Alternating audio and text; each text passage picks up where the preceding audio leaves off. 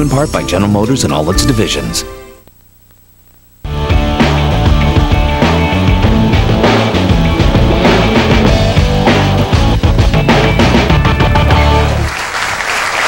You're watching Championship Bowling on CBC television. This is our 5-pin series, and we are in Barrie, Ontario. And we're getting set for our second match of our second show. And it's Larry Richet of Kamloops, and he'll be in the red against Dale Lillemo from Ponoka, Alberta, just outside of Edmonton. He'll be wearing the blue, but it's Larry Richet from BC who leads things off. Richet, 54 years of age, comes in as the 8th seed, and when he's not bowling, he's the purchasing manager for Pollard Banknote Limited in Kamloops. 3-step backup. A little nerves maybe. Got that ball out on the lane, crossed the center arrow, but right dead on the head pin. And for a man who deals in money, that was not a money shot.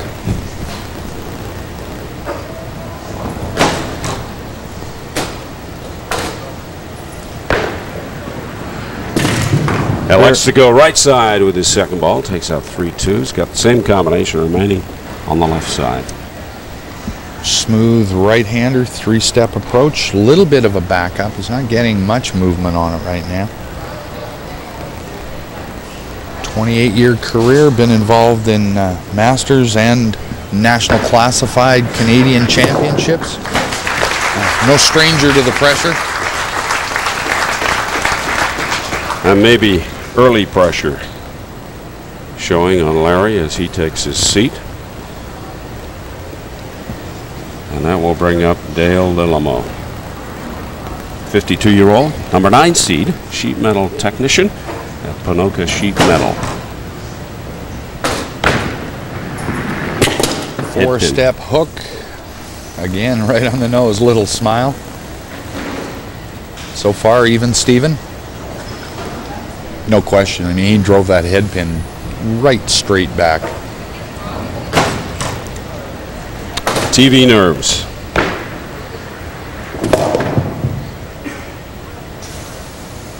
That was pretty wide.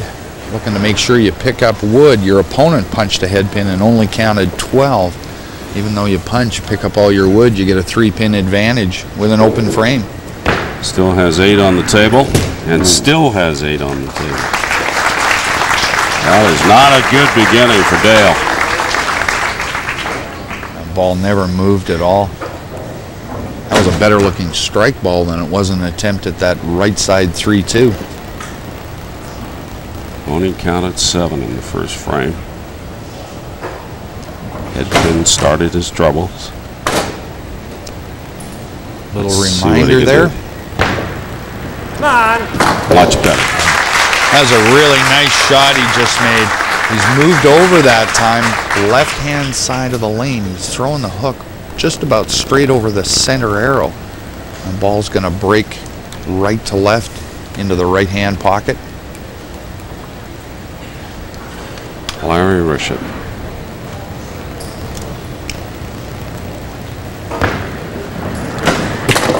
Good movement on that one.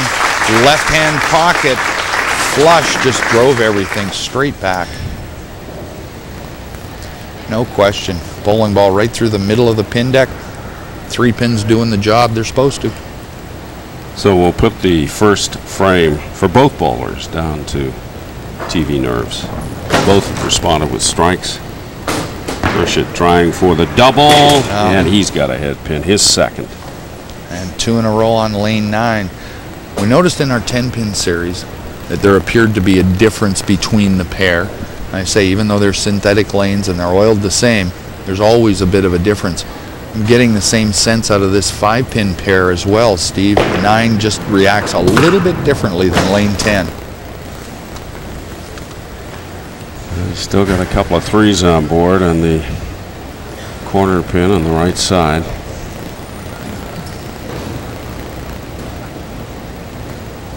Talk about the count. That's where it hurts missing and leaving that 3-pin standing on the first ball, because he was counting back on a strike, so you lose the pinfall twice, really. as Larry Richet of Kamloops sits down with a 43 count through 3 frames. 2 very costly head pins.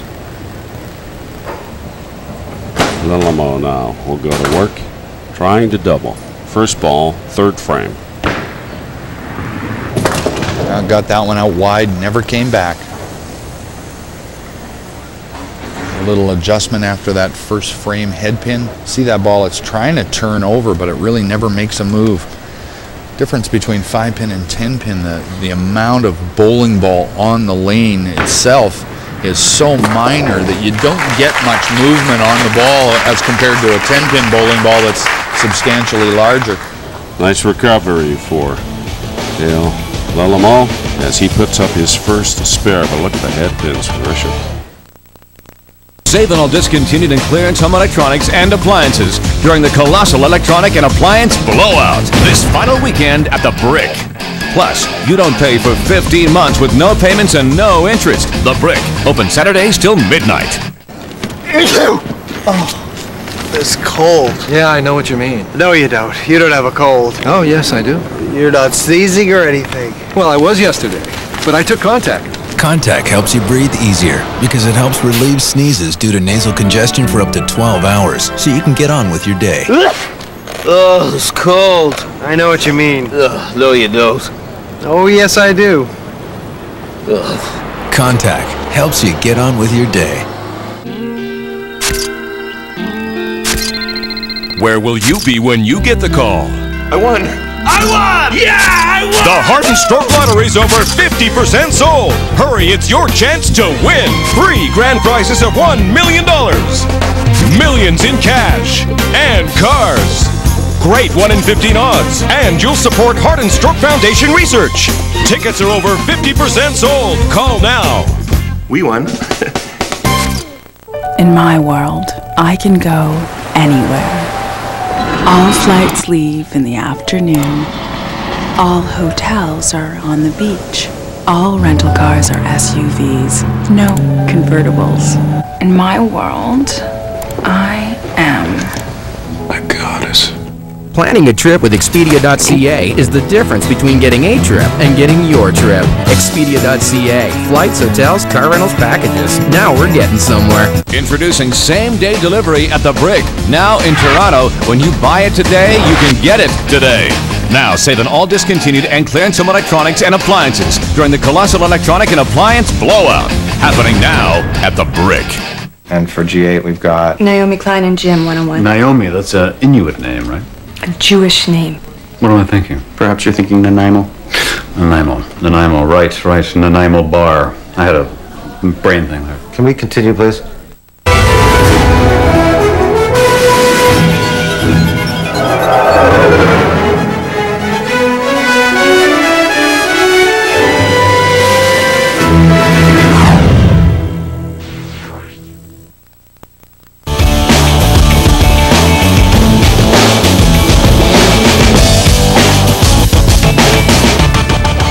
Dale Lillemo in our second match, show number 2 of 5 in our CBC Championship 5-pin series.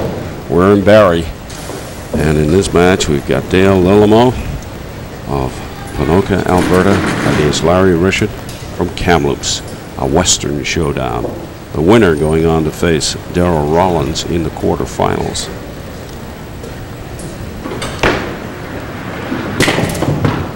Tough break there.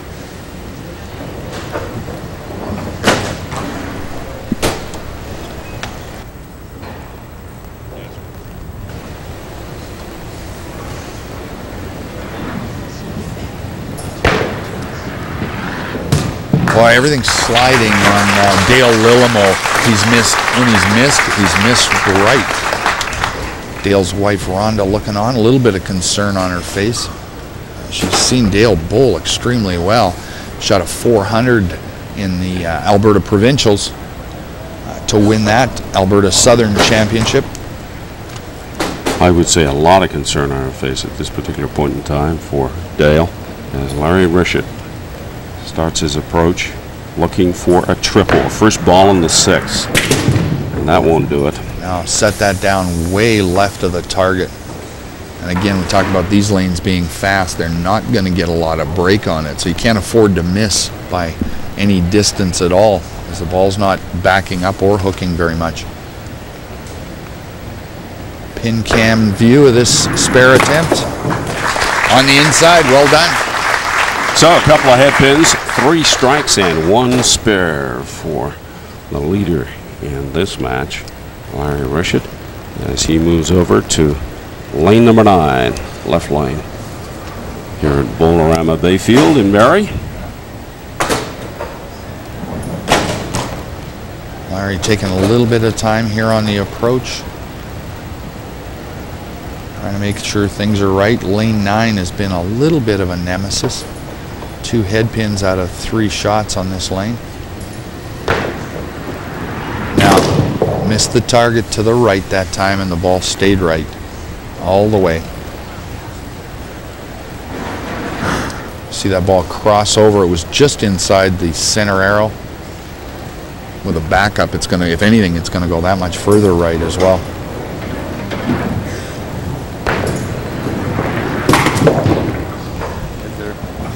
A little bit of dance there at the foul line. That's the first we've seen of anybody sticking or slipping on these approaches. They've been pretty good, pretty consistent.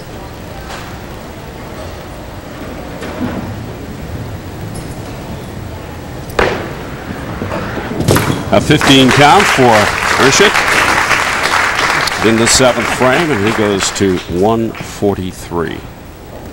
Bowlers are playing a little bit of Alphonse and Gaston. Neither one of them seems to want to take the lead and hold on to it. Get on a bit of a roll and then leave an open frame. 50% of first shots are misses for Dale and Larry. Not a good stat. There we go. Much better shot. That'll improve the stats. Well, it gives you a little bit more confidence. You make a good shot like that and you get rewarded with a strike. He threw that one exactly where he wanted. Lillemo coming up with a timely strike. Lillemo trying to make it 2 in a row. And the head pin again. His 2nd head pin of this match against Richet. Well, he made a good adjustment in his feet position on lane 10, and he got the strike in the left-hand pocket. That one, he was aiming at left-hand pocket. It just a little bit thick. Drove it straight back. Again, working on a strike and you leave up 3 pins, it really costs you 6 in total. And in a tight match like that, pins you leave on the pin deck may be almost as important as the number of strikes you get. So Lillemo leaves the 3-pin on the left side and sits down with a 139 total through 8 frames. Richet goes to work, sitting at 143 with his first ball in the 8th.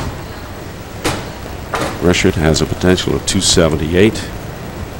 Lillemo 229. Wow.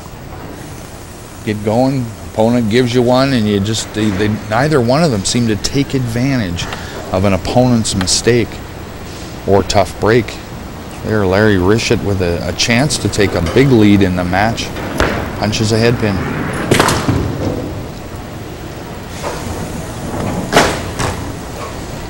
We're going to have one of those games where it comes down to the last ball in the 10th frame to figure out who wins this. Good television, but hard on the nerves for the bowlers, especially this early in our competition. Another 5 pins left on the pin deck, Steve. And as you mentioned, leaving those pins up can be costly. Both head pin problems in the 8th. Larry Richet from Kamloops, BC. Coming off a head pin in the 8th. First ball in the 9th frame, and he's got the strike. Center arrow. That is strike number 4. Good lift on the ball that time. Good pin reaction as well. Watch that ball. It looks like it's thick on the middle, but because of that rotation on the ball, left to right movement, breaks up potential head pin and split as well. Gets a strike. Huge shot in the 9th frame for Larry Richet. The gauntlet has been thrown. Now, Lillemo has got to respond. Good looking shot. Right hand pocket thick. The rotation covering up the corner pins.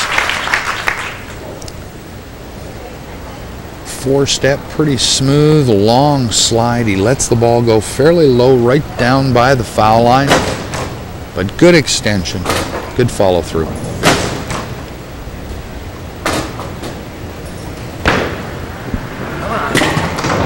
Trying for the double. 2-pin finally goes down. A bit of a dance. Finally fell over. Well, a little bit of break in that you take away the danger of chopping the 3-pin out of there. It doesn't help on the count. But obviously it did not go down early enough. Still standing, so you get 3-2 left. And he gets it anyway. So, but you're right about that chop. It does set up the scenario for that.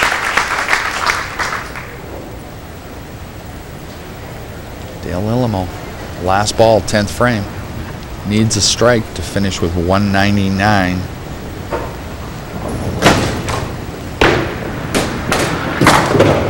And does not get that strike. That was a good looking shot though, 28. So Larry Richet needs to count 30 to move on to the next round. Lillemo is done at 197.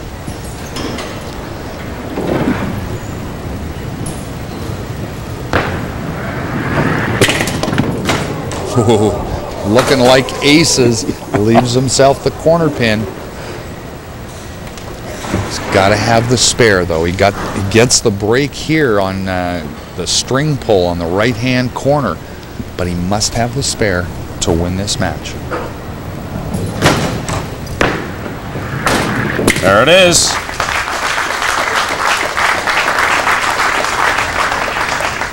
Now all he's got to do is stay behind the foul line.